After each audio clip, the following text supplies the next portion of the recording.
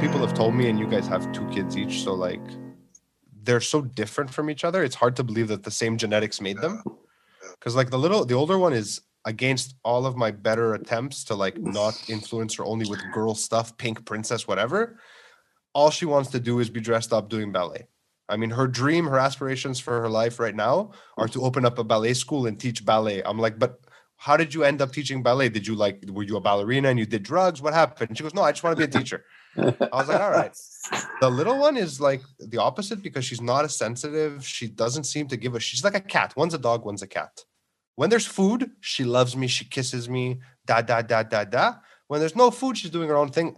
All I need to worry about is that she doesn't die. The other one needed attention constantly. This one needs protection. And she beats up the older one. It's pretty sad to watch because she's almost as big as her already. What an interesting dynamic. It's a very interesting dynamic. Yeah, like she punched her in the mouth today while they were bathing. She literally wound up and she just punched her in the face. And she's like, she hit me. I'm like, fuck, I know. I saw it. And you can't yell at a 13-month-old. They don't care. They don't know what's going on. They're like, this is a hand. What does it do? Yeah. But yeah, it's like having one was challenging. Having 2, I guess I expected it to be twice as hard. It's like 1,000 times harder. I assume having 3 would be like having a colonoscopy all the time. I can't even imagine. You definitely don't go to 4. I mean, I'm not going to 3, so if I go to 4, we've said this many times on this podcast. I've never watched any episodes.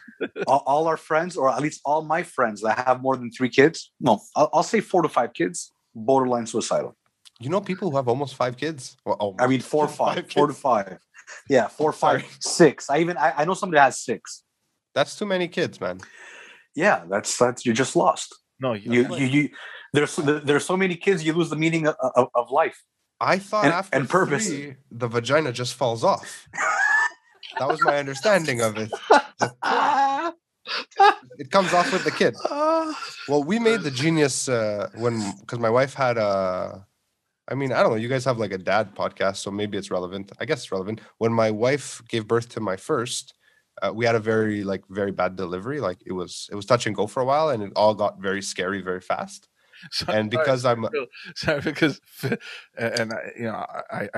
sympathize with everything because but that first time that excitement that you feel as a first time father for Phil.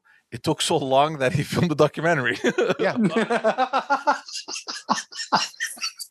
Oh, really? After the 3rd day, I was so worried. I couldn't. I didn't know because you can't really do anything, right? There's no way you can help. Between like my mom barging into the room and asking questions in circles that made no sense, and my mother-in-law trying to exorcise demons from my wife by putting icons all over her. Oh my God. To help the doctors. Like this is the chaos that was going on, and my wife was completely immune to all of the pain drugs. Like they were going through her system in under a minute. Like she'd be, the pain is gone, and then screaming at the top of her lungs. So like there's nothing you can do. You're just like, good job. Like, good job. So in one of her lucid moments, she's like, start filming things to keep yourself busy and to let people know, like post for our families, because people keep calling and it's getting annoying. And that's how that happened. You know that moment when you see your first kid, everyone's like, right then and there. I didn't have that. It took me like 6 days to bond with her. I was like,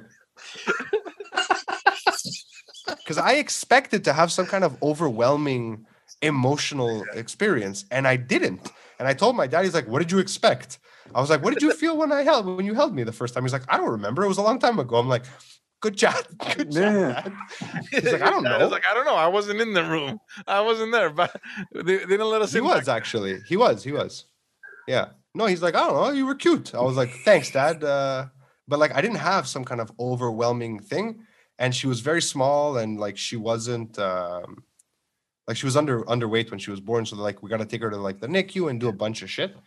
And then they stabbed her with like a needle in the foot to do like a blood sugar test. Yeah. And I don't even know this human being. And I'm just sitting there crying. The woman's like, are you all right? I'm like, I don't know what's happening right now. I'm like, why are you stabbing this poor child? And it took me a few days to really have that experience. The other one though, the delivery was like 15, it was like getting a hamburger. It was in and out. It was all scheduled, we had it down packed this time. I made a sequel to the movie. It's like 18 seconds long. It's like, we did it. Bye. Her though, when she was born, she was in distress.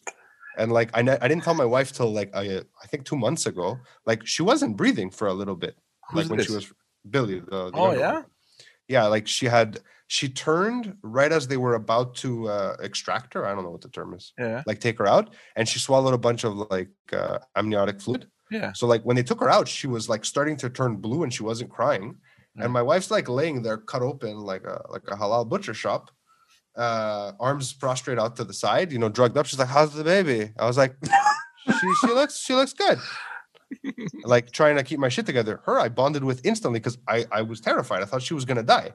Yeah. Like they asked me her name and I couldn't say her name. I was so choked up. And all the nurses were like, "Oh my God, Daddy left his baby." I was like, "What the hell did you want me to do?" I thought the kid was gonna die. Like it was a psychological roller coaster for me. Strange with us, and I remember, and it's funny, man, that we're mentioning this because we're talking about this with my wife just the other day. That whole magical moment and everything. For us, it was a C-section because she wasn't turning around. So us, it was like a scheduled trip, man. We knew 8 o'clock we're going. We had the taxi, the ride, everything was perfectly timed. We had the baby on schedule, and then we stayed in the hospital for 3 days. And then after, it's like you're so not used to the fact that there's another person now that you need to take care of. I remember at the hospital, I turn around to my wife and I'm like, "You know how I feel? I feel like we've been babysitting a kid for 3 days and we're just expecting that kid's parents, okay, come and get your child now. I want to go home." Yeah. I remember like after the oldest, like it was like 6 days later or something. I forget exactly how many days, but at some point I walk up to my wife. She was sleeping. I go, "Yo, that kid's not leaving. Like she lives here now." She's like, "Yeah." I was like, "Holy shit. Like she's never gonna leave." She's like, "Why, you want her to leave?" I'm like, "I don't want her to leave, but she's here. We're we got to take care of her now." Because we stayed at the hospital for so long because of everything that happened. It took 4 days to deliver, like a whole day of active labor. Like I thought my wife's head was gonna explode, honestly. And then they kept us because she was underweight and with all the distress and everything that happened for another, I think, 4 or 5 days, right? What? So when you were like a week in the hospital. Oh yeah. It was bad. Like my dad was bringing me food, clothes. Like we stayed way too long. And I remember I didn't even leave the hospital grounds for like the first 5 days. Like I was always in the hospital. I remember going out and being like, light. Yeah, basically. So we always had a nurse. Like I remember that first night she started crying. My instinct wasn't go pick up the baby. My instinct was, "Nurse, the baby is crying. What do I do?" Because I had no idea. I had no fucking idea. They don't tell you anything. They don't tell you shit. And the nurses were being cunty with my wife about breastfeeding.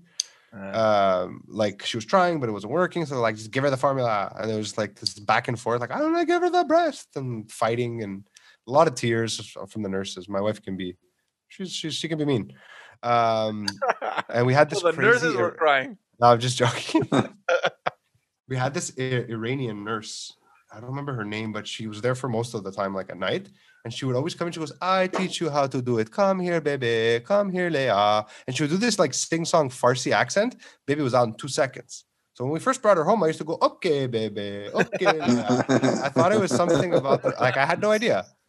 Honestly, having kids has been the ultimate. No, it didn't work at all. The only thing that ever worked with the oldest was holding her to let her fall asleep.